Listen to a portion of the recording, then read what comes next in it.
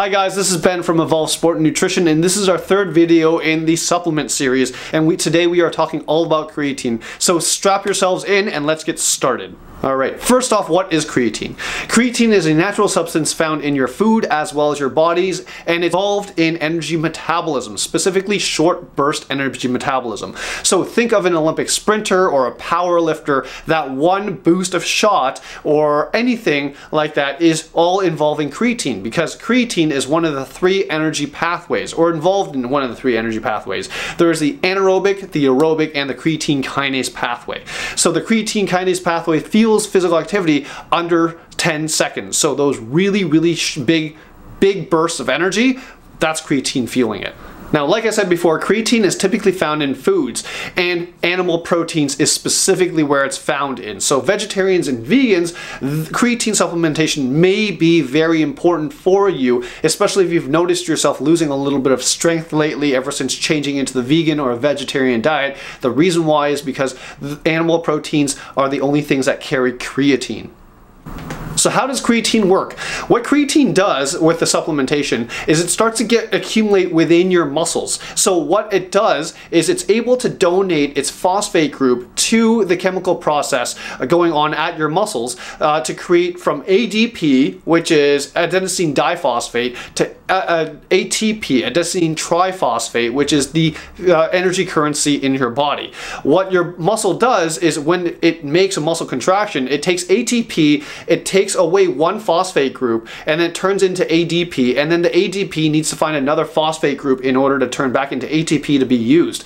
Creatine does that. It donates its phosphate group back to ADP so that ADP can regenerate into ATP much faster, allowing you to recuperate from those burst movements much faster and giving you a lot more strength during those burst movements. Now, there are some side effects associated with creatine.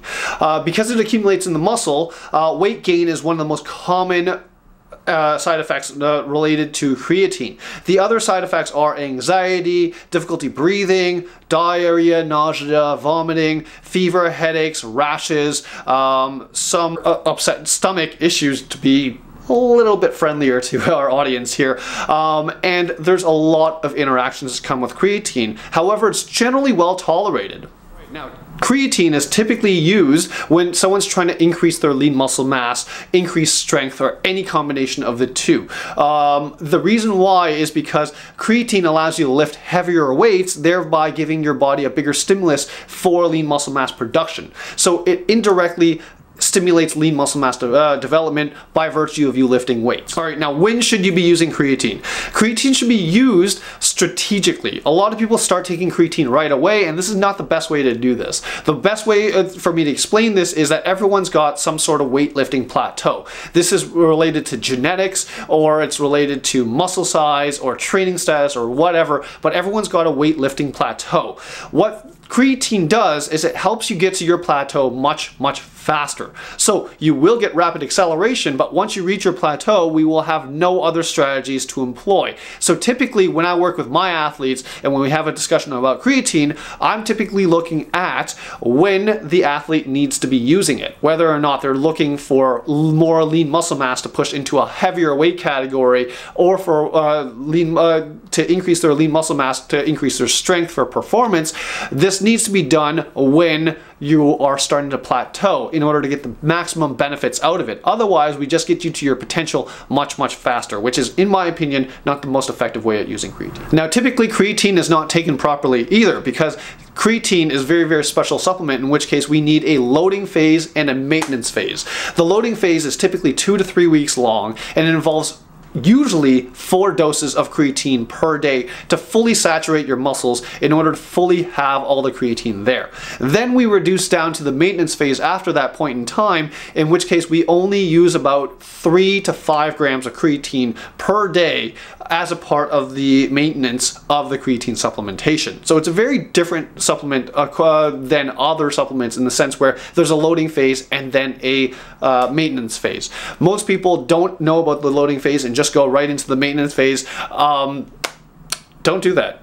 definitely load up beforehand. So that, in a nutshell, is essentially creatine. It's a natural part of food as well as your energy metabolism, and it's very, very effective at increasing lean muscle mass and burst speeds, and your muscular strength. So definitely consider using this, but only when you've hit a weightlifting plateau or your training has started to plateau and you need something extra to get you above and beyond. Now remember, there's a loading phase and a maintenance phase, so be sure to do this properly. And the most important thing is whether or not you're ready for creatine or whether or not it's safe for you to use. It's the best idea to have a discussion with a sports dietitian to know exactly if creatine's gonna help you out, maximize your potential, or help you hit to your potential much, much faster. These are things that are very important to consider when looking at creatine. Alright guys, thanks so much for watching our video today on creatine. We hope you learned a lot. We hope you figured out when to use creatine into your diet. And again, always work with a sports dietitian in order to make the most maximum use out of your supplements. Thanks again for watching. As always, like, comment, share below. Let us know what you like. Let us know what you want to hear from or see in the future, and we'll definitely get around to doing it. But for the time being, thanks again for watching, and we will see you very, very soon. Bye guys.